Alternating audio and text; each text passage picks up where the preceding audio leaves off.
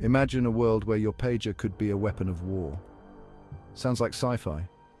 Think again. Israel's recent airstrikes in Lebanon have targeted Hezbollah's rocket launchers and infrastructure.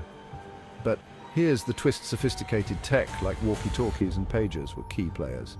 Hezbollah's vow for retaliation has escalated the conflict, raising international concern. As tensions rise, the future of warfare is shifting towards cyber tactics. These latest events reveal just how vulnerable civilian infrastructures are to cyber warfare. The implications? Massive.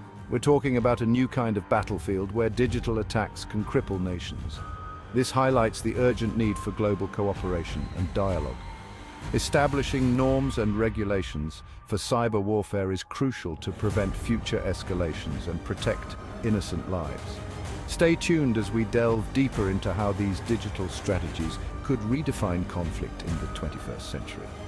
Because in the age of cyber warfare, the rules of engagement are changing fast.